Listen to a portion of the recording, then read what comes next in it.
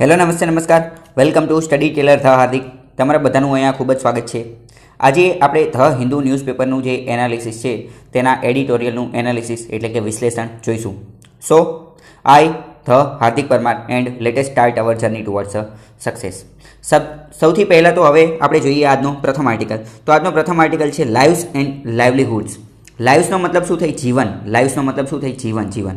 અને લાઇવલીહુડ્સનો મતલબ થાય વેતન અથવા તો આજીવિકા। વેતન અથવા તો આજીવિકા એટલે કે આપણે એક દિવસની અંદર કેટલું વેતન આપણને મળી રહ્યું છે અથવા તો એક દિવસની અંદર આપણે કેટલું કમાઈ રહ્યા છીએ તેને લાઇવલીહુડ્સ કહેવાય। તો અહીંયા કહેવામાં આવેલું છે લાઇવ્સ એન્ડ લાઇવલીહુડ્સ એટલે કે સરકાર પાસે ઓપ્શન હતા કે બે વસ્તુમાંથી કોઈ એક વસ્તુને નક્કી કરે, કાં તો વેતનનું ચૂઝ કરે, વેતન એટલે કે જે પૈસા મળે છે એક દિવસના તેને ચૂઝ કરે, તેને પ્રિફર કરે, અથવા તો લાઇવ્સ અથવા તો જીવનને બચાવે, બરાબર। કાં તો જીવન બચાવવાનું હતું અને કાં તો જીવન વેતન બચાવવાનું હતું। તો સરકારે કયો ઓપ્શન પસંદ કર્યો?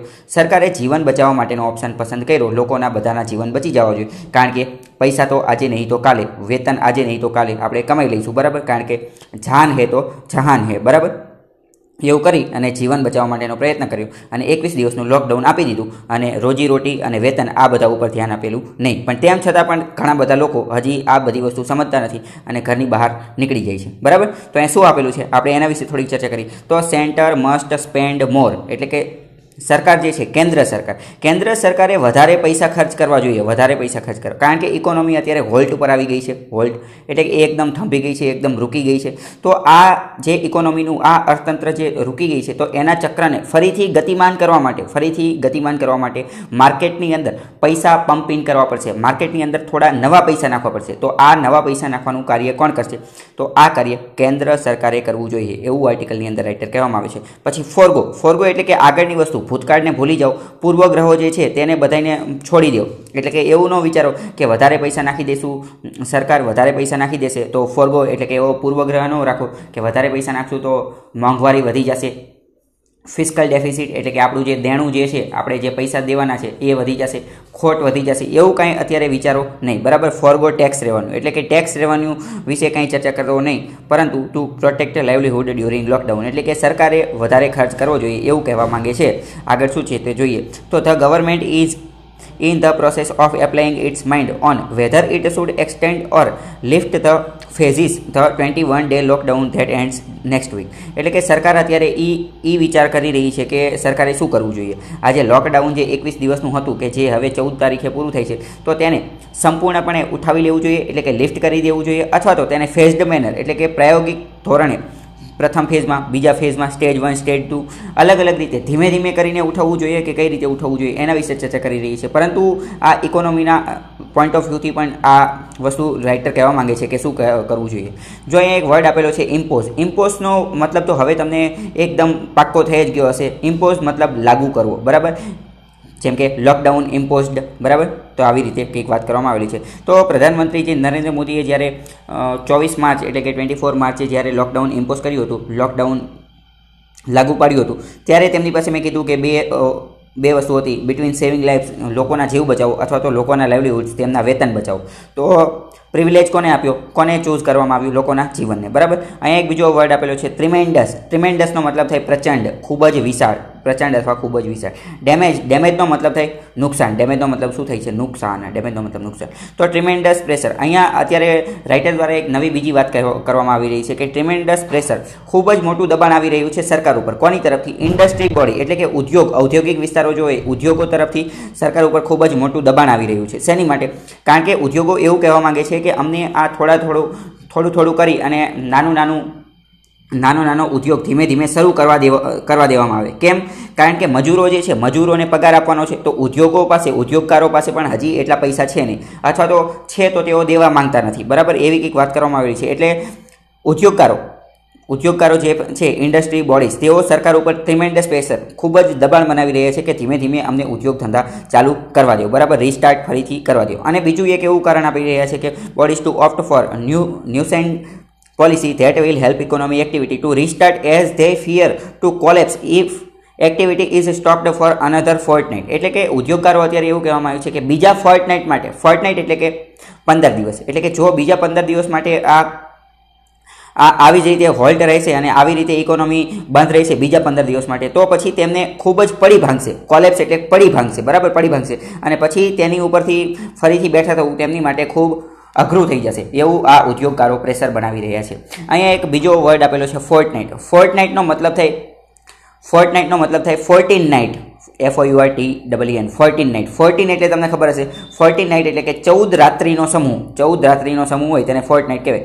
14 રાત્રિ, તો 14 રાત્રિ એટલે કે થઈ જાય 15 દિવસ. અને 15 દિવસને આપણે શું કહીએ? પખવાડિયું કહીએ છીએ. 15 દિવસને આપણે શું કહીએ છીએ? પખવાડિયું. બરાબર. તો આ જે પખવાડિયું જે છે તેને ફોર્ટનાઇટ કહેવામાં આવે છે, એટલે કે ગ્રુપ ઓફ 14 નાઇટ. જો અહીંયા ઘણા બધા લોકો એવું સમજે છે કે ફોર્ટનાઇટ એટલે કે 15 ડેઝ. જો તમે એક્ઝામની અંદર હો અને ફોર્ટનાઇટ પૂછાયેલું હોય અને એક ઓપ્શન એવો આપેલો હોય કે ગ્રુપ ઓફ 14 નાઇટ અને બીજો ઓપ્શન એવો આપેલો હોય કે ગ્રુપ ઓફ 15 ડેઝ, તો તમારે આન્સર ટિક કરવાનો છે ગ્રુપ ઓફ 14 નાઇટ. શું? Group of 14 night. કારણ કે ફોર્ટનાઇટનો મુખ્ય મતલબ તો ગ્રુપ ઓફ 14 નાઇટ છે, બરાબર. 15 ડે તો આપણે ગુજરાતીમાં પખવાડિયું છે એટલે એની માટે આપણે એવું યાદ રાખી લીધું છે. પછી અહીંયા એક ખૂબ સુંદર વર્ડ આપેલો છે ડાયલેમા. ડાયલેમા એટલે એક એવી સમસ્યા કે જેની અંદરથી નીકળવું ખૂબ મુશ્કેલ હોય, અથવા તો આપણે ગુજરાતીમાં જેને કહીએ મડાગાંઠ, બરાબર. એટલે કે ઘણી બધી વાર દોરી એવી રીતે ખૂબ દોરી જે હોય ઉત્તરાયણની અંદર પતંગ ચગાવતા હોય અને દોરીની અંદર ગૂંચ થઈ ગઈ હોય અને એની અંદરથી નીકળવું ખૂબ જ મુશ્કેલ હોય, એટલે કે તો આપણે શું કહીએ કે મડાગાંઠ થઈ ગઈ છે. શું થઈ ગઈ છે? મડાગાંઠ. એને તો ઇંગ્લિશમાં કહેવાય ડાયલેમા. તો અત્યારે કોરોના વાયરસની અંદર એવી જ ડાયલેમા સર્જાઈ ગઈ છે કે હવે આગળ શું કરવું, આગળ કયા સ્ટેપ લેવા, લોકોના જીવન કઈ રીતે બચાવવા, લોકોને ફૂડ એટલે કે ખોરાક, પાણી, રહેવાનું આ બધું કઈ રીતે પૂરું પાડવું. હાલમાં આજે તે ગુજરાતનું જે ન્યૂઝપેપર જે છે દિવ્ય ભાસ્કર, એની અંદર આપેલું હતું કે સુરતની અંદર જે કામદારો જે છે, મજૂરો છે, તેમને રેલી કાઢી અને એક જગ્યાએ બધા લોકો એકઠા થઈ ગયા અને બધી તોડફોડ કરી અને શાકભાજીની જે લારીવાળાના બધા જે હતા તેમની પાસેથી બધું પડાવી લીધું, ત્યાં લૂંટ કરીને આવી બધી વસ્તુ કરી. કારણ કે તેમના જે માલિક લોકો હતા તે તેમને પગાર આપતા નથી અને ઘરે જવાની પરમિશન પણ આપતા નથી, બરાબર. તો પગાર આપી દેવો જોઈએ અથવા કંઈક સમાધાન કરવું જોઈએ, એવું કંઈક કરવું જોઈએ, પરંતુ કંઈ કરવામાં આવતું નથી. ડાયલેમા સમજી લીધું. પછી અહીંયા bringing on a second round of N economic relief package that goes well beyond the first, બરાબર. આર્ટિકલમાં રાઇટર દ્વારા એવું કહેવામાં આવ્યું છે કે અત્યારે સરકારે શું કરવું જોઈએ, તો સરકાર દ્વારા એક ઇકોનોમિક પેકેજ લાવવામાં આવેલું હતું, જેના વિશે તમને ખબર હશે. આપણા FM એટલે કે ફાઇનાન્સ મિનિસ્ટર નિર્મલા સીતારામને એક પેકેજ લાવ્યા હતા. તો અત્યારે રાઇટર એવું કહે છે કે આવું એક બીજું પેકેજ લાવવું જોઈએ, પરંતુ આ જે બીજું પેકેજ જે છે એ પહેલા કરતાં ઘણું સારું હોવું જોઈએ, બરાબર. પછી અહીંયા શું આપેલું છે? Government should કન્સાઇન fiscal conservation. Fiscal deficit વિશે કોઈ ચર્ચા કરવી જોઈએ નહીં. ફિસ્કલ ડેફિસિટ એટલે શું, હું તમને સમજાવી ચૂક્યો છું. ફિસ્કલ ડેફિસિટ એટલે કે એક પ્રકારની ખોટ, એક પ્રકારનો ખર્ચો. જેમ કે કદાચ માની લઈએ કે 100 રૂપિયા તમારી આવક છે અને તમારો ખર્ચ 120 રૂપિયા છે, અથવા તો સરકારની આવક 100 રૂપિયા છે અને સરકારનો ખર્ચ 120 રૂપિયા છે, તો બાકીના 20 રૂપિયા જે વધારાના જે છે આને ફિસ્કલ ડેફિસિટ કહેવાય, બરાબર. એટલે કે આ વધારાનો ખર્ચો છે, બરાબર. તો આને પૂરો કરવા માટે આ 20 રૂપિયા ફરીથી લાવવા માટે શું કરવું પડશે? આની માટે પૈસા ઉધાર લેવા પડશે. 20 રૂપિયા શું કરવા પડશે? ઉધાર લેવા પડશે, બરાબર. કારણ કે ખર્ચની અંદર તો કંઈ કાપ મૂકી શકાય નહીં. તો આવી કંઈક વાત છે. તો government should કન્સાઇન fiscal conservation, fiscal deficit વિશે ચર્ચા કરવી જોઈએ. To the cupboard four now and go all out two spend and support the ઇકોનોમીને અત્યારે સપોર્ટ કરવી જોઈએ, પૈસા ઇકોનોમીની અંદર પમ્પિંગ કરવા જોઈએ.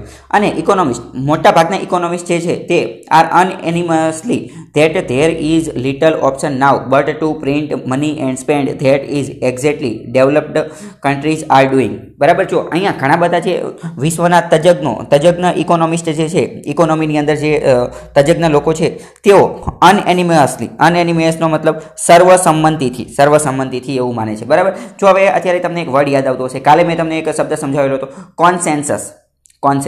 તો કોન્સેન્સસનો મતલબ પણ સર્વસંમતિ હતો અને અનએનિમિયસનો મતલબ પણ સર્વસંમતિ છે. તો ઇંગ્લિશની અંદર હવે તમને સમાનાર્થી શબ્દમાં પૂછાઈ શકે કે અનએનિમિયસનો સમાનાર્થી શબ્દ શું આવશે? તો આવશે કોન્સેન્સસ, કારણ કે બંનેનો મતલબ શું થાય છે? સર્વસંમતિથી, બરાબર. તો મોટાભાગના દુનિયાના બધા જ ઇકોનોમીની છે તે તજજ્ઞો અનએનિમિયસલી એટલે કે સર્વસંમતિથી એવું માને છે કે હવે કોઈ બીજો રસ્તો બચ્યો જ નથી, પરંતુ હવે માત્ર એક જ રસ્તો બચ્યો છે. કયો રસ્તો? તો કે સરકારે પૈસા ખર્ચ કરવા માટે, સરકાર પાસે પણ પૈસા તો છે નહીં અને પૈસા તો ખર્ચ કરવા જરૂરી છે માર્કેટને, અર્થતંત્રને ચલાવવા માટે. તો એની માટે સરકારે શું કરવું જોઈએ? તો સરકારે નવા પૈસા છાપવા પડશે, નવા પૈસા છાપવા જોઈએ, બરાબર. અને જેટલા પણ ડેવલપ્ડ કન્ટ્રી છે, મોટાભાગના જે ડેવલપ્ડ એટલે કે વિકાસશીલ દેશો જે છે, એટલે કે ડેવલપ્ડ કન્ટ્રી તે આ જ કાર્ય કરી રહ્યા છે. કયું કાર્ય? તો કે પૈસા છાપવાનું કાર્ય કરી રહ્યા છે. હવે જો અત્યારે હું તમને એક ખૂબ જ મહત્વની વસ્તુ સમજાવી દઉં છું કે વધારે પડતા પૈસા છાપવા સારી વસ્તુ છે કે ખરાબ વસ્તુ છે. તો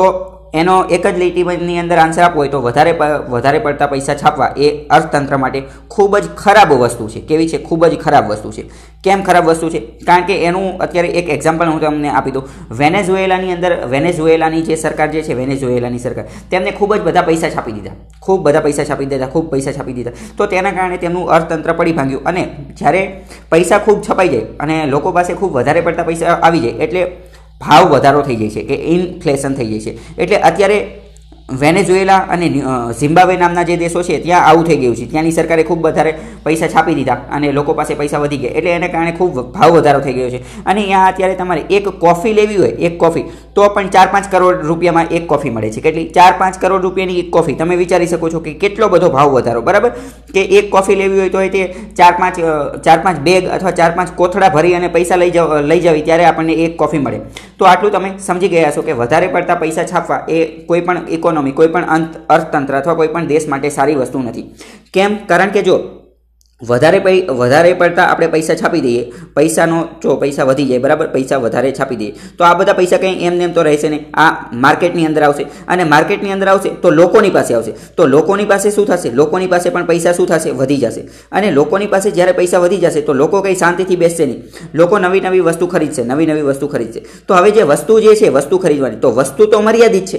પૈસા વધી ગયા, બરાબર? કંઈ વસ્તુ તો વધી નથી. વસ્તુ તો જે પહેલાં હતી એટલી જ છે. જેમ કે આપણે ઘઉંની વાત કરીએ, બરાબર? ફોર એક્ઝામ્પલ માની લઈએ કે ઘઉં જે છે 50 કિલો ઘઉં છે. આખા દેશની અંદર 50 કિલો ઘઉં જ છે. હશે તો વધારે, પણ અત્યારે આપણે એક્ઝામ્પલ માટે એવું માની લઈએ કે 50 કિલો ઘઉં છે, બરાબર? તો હવે મેં એમ કીધું કે સરકાર નવા પૈસા છાપી દે, તો સરકાર નવા પૈસા છાપી દે, પ્રિન્ટ ન્યૂ મની, નવા પૈસા છાપી દે. તો પૈસા નવા છાપે છે, કંઈ ઘઉં તો નવા ઉગાડતી નથી ને. ઘઉં તો 50 કિલો જ રહે છે, એમાં તો કંઈ ફેરફાર થશે ને. તો ઘઉં 50 કિલો જ રહે છે, પૈસા નવા છપાઈ જાય છે, તો લોકો પાસે નવા પૈસા આવશે. તો લોકો પાસે નવા પૈસા આવશે તો એની સાથે એના માટે શું થશે? તો ઘઉં તો 50 કિલો છે, તો ઘઉં વેચવાવાળો વ્યક્તિ કોને ઘઉં વેચશે?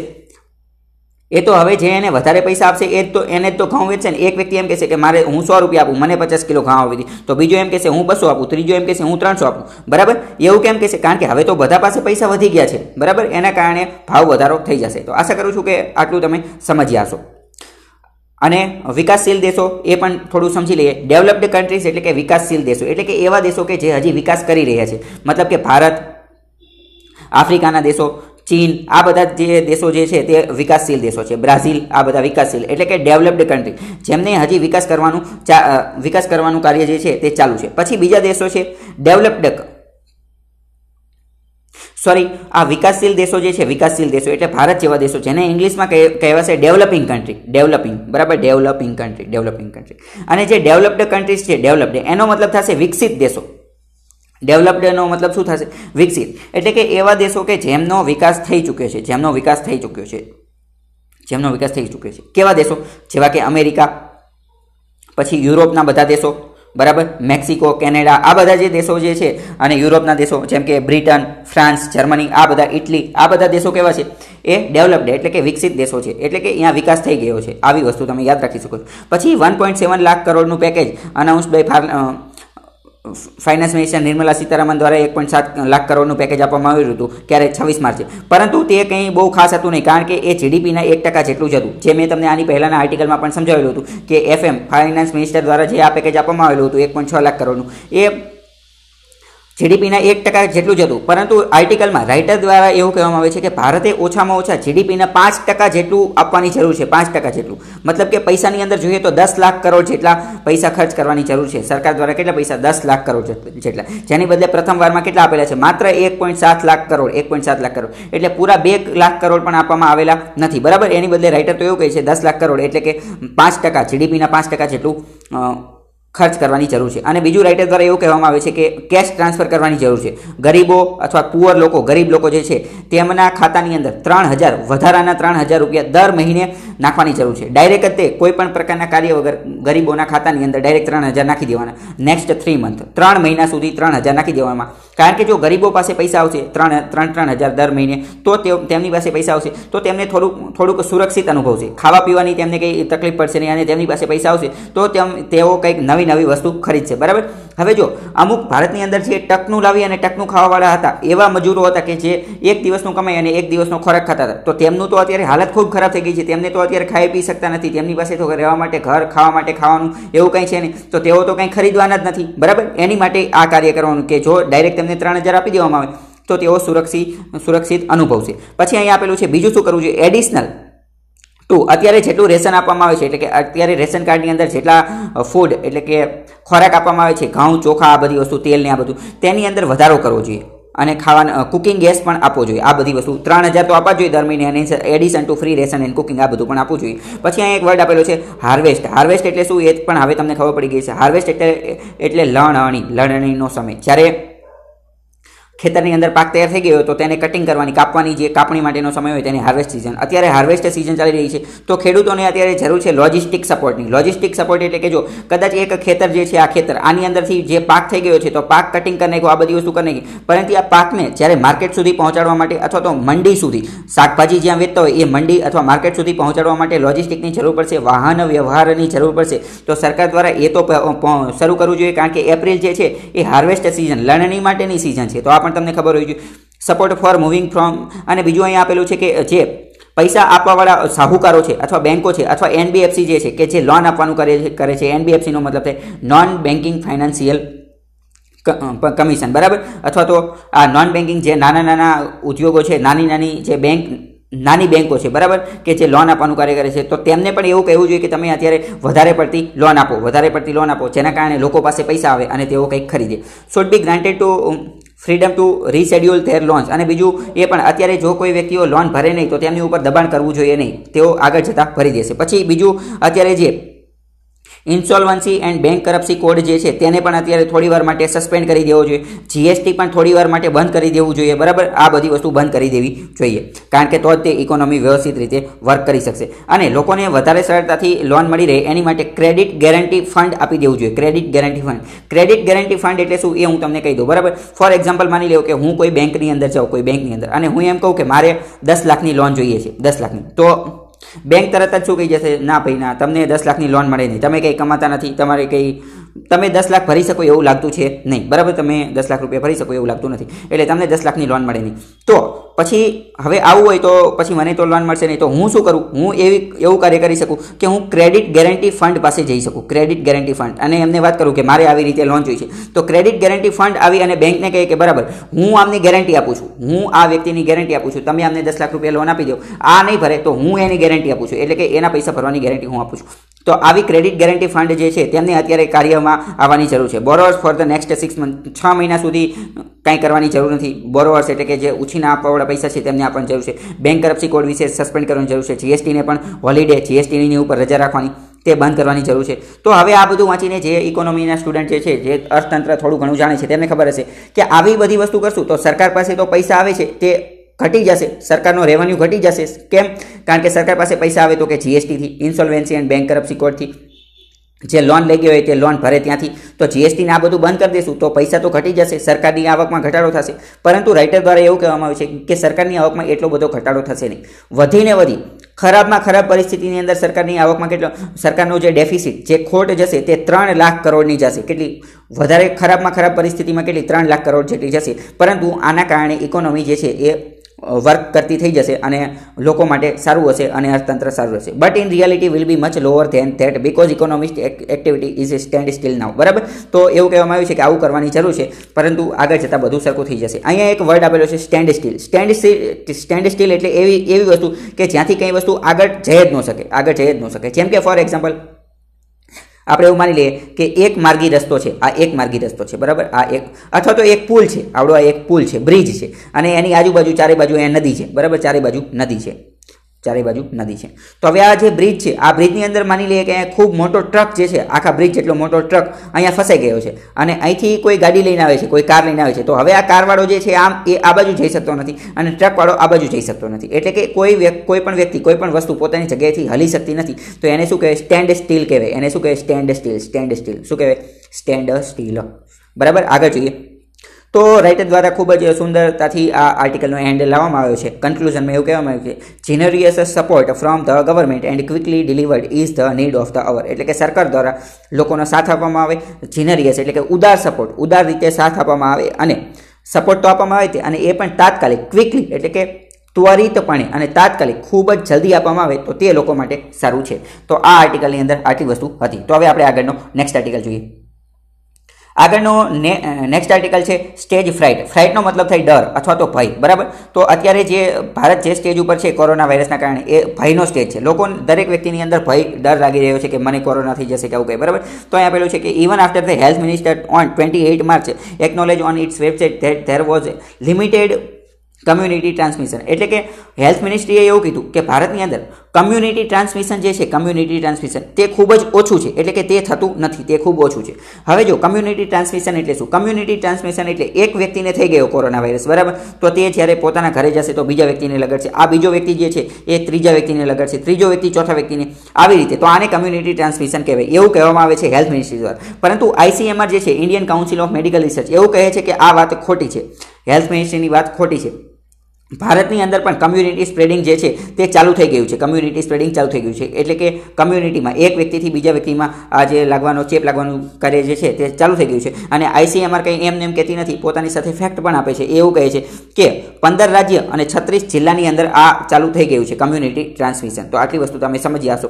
પછી 102 કોરોના વાયરસના પોઝિટિવ કેસ જે છે આ એવા છે કે જે કમ્યુનિટી ટ્રાન્સમિશનથી થયા છે, બરાબર. એટલે કે 102 લોકો એવા છે કે જેઓ વિદેશમાં ક્યારેય ગયા નથી, કોઈ પોઝિટિવ વ્યક્તિ હોય, કોરોના વાયરસનો પોઝિટિવ હોય, તેના સંપર્કમાં પણ આવ્યા નથી, તેમ છતાં પણ તેમને કોરોના વાયરસ થઈ ગયો છે. કેમ? કારણ કે કમ્યુનિટી સ્પ્રેડના કારણે, બરાબર.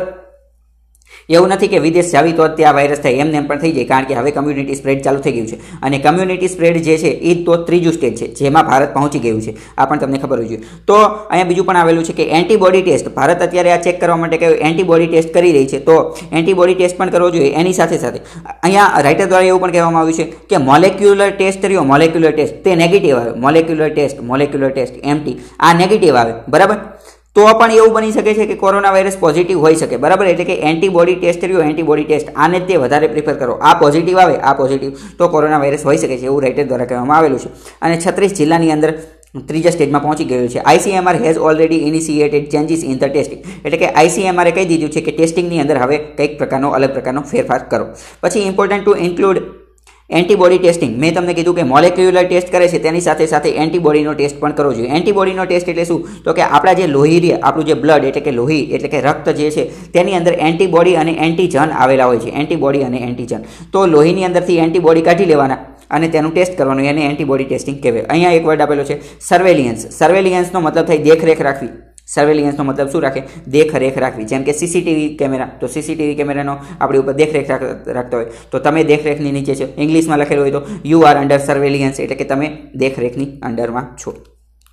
તો બીજા આર્ટિકલની અંદર આટલી વસ્તુ હતી. આગળનો આર્ટિકલ જે છે તેના વિશે ચર્ચા કરીએ. તો જો આ આર્ટિકલ જે છે આ આપણા એક્ઝામના પોઈન્ટ ઓફ વ્યૂથી કંઈ મહત્વનો છે નહીં, કારણ કે મેં તમને કીધું અમેરિકાની અંદર એટલે કે USAની અંદર પ્રેસિડન્ટ, રાષ્ટ્રપતિની ચૂંટણી આવે છે, ત્યાં દર 4 વર્ષે પ્રેસિડેન્ટની ચૂંટણી આવે છે. તો ત્યાં ડોનાલ્ડ ટ્રમ્પને એ બધા કોણ ડેમોક્રેટિક ને રિપબ્લિક પાર્ટી કોણ નોમિનેશન ફાઇલ કરવાનું છે, કોણ ઊભું રહેવાનું છે, એ બધી વાત કરવામાં આવેલી છે, કંઈ મહત્વનું છે નહીં. તો આપણી માટે આ આર્ટિકલ મહત્વનો છે કે team India and winning the pandemic battle. Bharat જે છે એ જીતી રહી છે. શું જીતી રહ્યું છે? Pandemic battle. એટલે કે આ મહામારી, કોરોના વાયરસની જે મહામારી જે છે તેનું જે યુદ્ધ જે છે તેને ભારત જીતવા તરફ જઈ રહ્યું છે, એવું આર્ટિકલમાં રાઇટર દ્વારા કહેવામાં આવે છે. The ability to quell the epidemic is linked to political will and professional skill shaping multi-sectoral response. તો કે ભારતે જો આ પેન્ડેમિક સામે જીતવું હશે, હજી ધરમૂળથી નાબૂદ કર્યું હશે અથવા તો કમ્યુનિટી સ્પ્રેડિંગને આ બધું રોકવું હશે, તો શું કરવું પડશે? પોલિટિકલ વિલ એટલે કે રાજકીય ઈચ્છાશક્તિ અને પ્રોફેશનલ સ્કિલફુલ ડોક્ટર પાસે સ્કિલ હોય ને આ બધી હોય તો જ તે થઈ શકે. રાજકીય ઈચ્છાશક્તિ, પોલિટિકલ વિલનો મતલબ શું? જેટલા પણ રાજનેતાઓ, જેટલા પણ પોલિટિશિયનો ચૂંટણીમાં જે ઊભા રહીને જીતી ગયેલા છે, લોકસભાના સભ્યો, રાજ્યસભાના સભ્યો, એટલે કે સરકાર, ટૂંકમાં કહીએ તો સરકાર, તો સરકારના લોકોએ વિલ એટલે કે ઈચ્છાશક્તિ દર્શાવવી પડશે. કેવી ઈચ્છાશક્તિ? તો કે બધું કાર્ય કરવાની. પછી એવું નહીં કે હારું હાલો હવે નેતા રહ્યા એ રીતે બધા ઘરે બેસી જાય કે હાલો જવા દો, જે થવું એ થાય, અમારે કંઈ કરવું નથી, તો એવું ચાલે નહીં. એમને એક પોલિટિકલ વિલ, એક ઈચ્છાશક્તિ દર્શાવવી પડશે કે ના અમારે આ નાબૂદ કરવું જ છે, આની વિશે કાર્ય કરવું જ છે, બરાબર. તો આ તમને ખબર હોવી જોઈએ. આગળ જોઈએ તો અહીં ખૂબ સુંદર વાતથી આ શરૂઆત કરવામાં આવેલી છે. વી move COVID-19 from tense present two past tense, એટલે કે અત્યારે COVID-19 ચાલુ કાળની અંદર છે, ચાલુ કાળની અંદર. તો આપણે આ ચાલુ કાળમાંથી ભૂતકાળમાં ક્યારે પહોંચીશું? ચાલુ કાળમાંથી ભૂતકાળમાં, એટલે COVID-19 ચાલુ કાળમાંથી ભૂતકાળમાં ક્યારે પહોંચશે એ તો હજી સુધી કોઈને ખબર નથી, બરાબર. અહીંયા એક વર્ડ આપેલો છે સેલ્ફ રિલાયન્સ. સેલ્ફ રિલાયન્સનો મતલબ થાય આત્મવિશ્વાસ. સેલ્ફ એટલે આત્મ, રિલાયન્સ એટલે કે વિશ્વાસ. રિલાયન્સનો મતલબ શું થાય? વિશ્વાસ. તો રિલાયન્સનો મતલબ વિશ્વાસ થાય, આ તમને ખબર હોવી જોઈએ, કારણ કે ડાયરેક્ટ સિનોનેમ્સ એટલે કે સમાનાર્થી શબ્દમાં પૂછાઈ જાય કે ટ્રસ્ટનો મતલબ શું થાય? ટ્રસ્ટ. ટ્રસ્ટ એટલે કે વિશ્વાસ કરો, બિલીવ એટલે કે વિશ્વાસ કરો, અને રિલાયન્સ એટલે કે વિશ્વાસ કરો. તો ત્રણેયનો મતલબ એક જ છે, ટ્રસ્ટ, બિલીવ અને રિલાયન્સ. આ તમને ખબર હોવી જોઈએ. બીજું આર્ટિકલની અંદર શું છે તે પણ જોઈ લઈએ. તો બસ આ આર્ટિકલની અંદર આટલી વસ્તુ જોવા જેવી હતી. પછી આગળનો આજે સેટરડે એટલે કે શનિવાર છે, તો શનિવારે ગ્રાઉન્ડ ઝીરો આવે છે. ગ્રાઉન્ડ ઝીરો એટલે કે ગ્રાઉન્ડની અંદર શું રિયાલિટી ચાલી રહી છે તેના વિશે ચર્ચા કરવામાં આવે છે. તો the story of India's largest COVID-19 cluster, ભારતનું સૌથી મોટું ક્લસ્ટર કયું હતું તેના વિશે વાત કરવામાં આવી. ક્લસ્ટર એટલે ક્લસ્ટર અથવા તો હોટસ્પોટ. સૌથી મોટું હોટસ્પોટ કઈ જગ્યાએથી સૌથી વધુ કેસો જોવા મળ્યા હતા? તો દિલ્હીની અંદર નિઝામુદ્દીનની અંદર તબલીગી જમાત નિઝામુદ્દીન માર્કેટની અંદર જે થઈ હતી, તો ગવર્મેન્ટ એટલે કે સરકાર દ્વારા એની ઉપર બ્લેમ કરવામાં આવ્યો છે કે આના કારણે આમ થઈ ગયું, આમ કંઈ થઈ ગયું. તો તેનું ગ્રાઉન્ડ ઝીરો હકીકતમાં શું રિયાલિટી છે તે આર્ટિકલની અંદર આપવામાં આવેલી છે. તો આર્ટિકલની અંદર એવું કહેવામાં આવેલું છે કે સરકાર જે છે એ આ તબલીગી જમાત જ્યાં લોકો ભેગા થયા હતા તેને બ્લેમ કરી રહી છે, પરંતુ અત્યારે હવે આ બ્લેમ ગેમ રમવાની વસ્તુ નથી. એની બદલે હવે આગળ શું કરવું જોઈએ? આગળનું પ્લાનિંગ શું છે? આગળ લોકોને કઈ રીતે સાજા કરવા જોઈએ, કઈ રીતે આ રોગ દૂર કરવો જોઈએ, એની વિશે કાર્ય કરવાની જરૂર છે.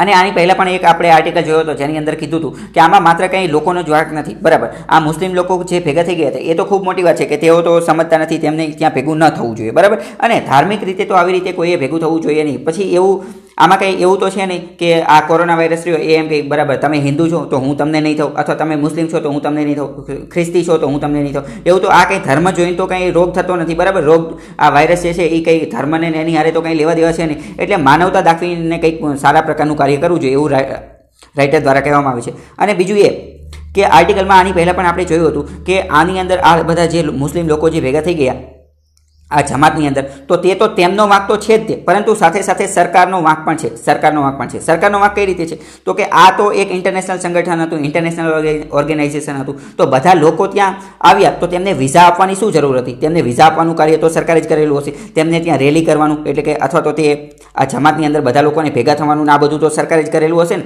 સરકાર ઈચ્છે તો તેમને અટકાવી શકે, તેમને વિઝા રિજેક્ટ કરી શકે અને આ બધું કાર્ય કરી શકે. અને બીજું અહીંયા એક બીજી વાત એ પણ તમને ખબર હોવી જોઈએ કે WHO દ્વારા એક ખૂબ જ સુંદર વસ્તુ નોટિસ કરવામાં આવી છે કે ભારત માટે તો ખૂબ જ શર્મનાક, ખૂબ જ ખરાબ વસ્તુ છે. WHO એવું કીધું કે આ નિઝામુદ્દીનની અંદર, દિલ્હીના નિઝામુદ્દીનની અંદર આ જમાત દ્વારા જે કોરોના વાયરસ ફેલાયો તેના પછી ભારતની અંદર બે પક્ષ પડી ગયા, બે ભાગલા પડી ગયા, એક તો હિન્દુના અને એક તો મુસ્લિમના, બરાબર. હિન્દુ અને મુસ્લિમ. તો કે WHO દ્વારા એવું કહેવામાં આવ્યું કે આવી વસ્તુ કરવાની જરૂર નથી. અત્યારે ખૂબ મહામારીનો સમય છે, પેન્ડેમિકનો સમય છે. હિન્દુ મુસ્લિમ એવું કંઈ વિચારવાની જરૂર નથી.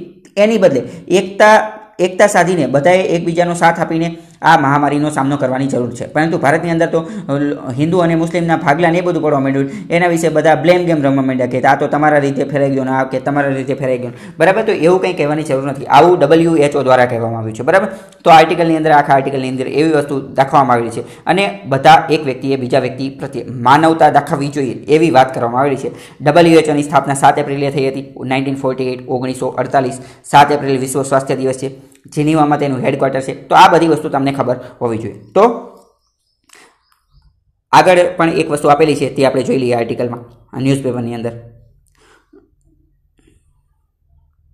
જો ન્યૂઝપેપરમાં એક બીજી અહીંયા એક વસ્તુ આપેલી છે કે એક વર્ડ આપેલો છે સ્કેરસિટી ઓફ ડ્રગ ડિવાઇસીસ એમિનેન્ટ. સ્કેરસિટીનો મતલબ શું થાય? સ્કેરસિટીનો મતલબ થાય અછત. જ્યારે કોઈ વસ્તુની અછત દર્શાય તેને અછત એટલે કે તે સ્ટોકમાં ન હોય તો તેને સ્કેરસિટી કહેવાય, બરાબર. તો આજના ધ હિન્દુ એનાલિસિસની અંદર આટલી વસ્તુ હતી કે જે તમારે જાણવા માટે જરૂરી હતી. તો આશા કરું છું કે તમને કંઈક નવી વસ્તુ જાણવા મળેલી હશે. સો આઈ the Hardik Parmar signing of and C you in the next video. Till then, good bye and take care.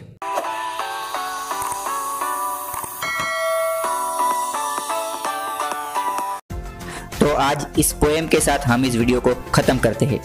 हो रही है पीर पर्वत से पिघलनी चाहिए, आज इस हिमालय से कोई गंगा निकलनी चाहिए. यह दीवार पर्दों की तरह हिलने लगी, लेकिन ये बुनियाद हिलनी चाहिए. हर सड़क, हर गली, हर नगर, हर गांव में हाथ लहराते हुए यह लाश चलनी चाहिए. सिर्फ हंगामा खड़ा करना मेरा मकसद नहीं, सारी कोशिश है कि सूरत बदलनी चाहिए। मेरे सीने में नहीं तो तेरे सीने में ही सही हो कहीं भी, लेकिन आग चलनी चाहिए, आग चलनी चाहिए, आग चलनी चाहिए।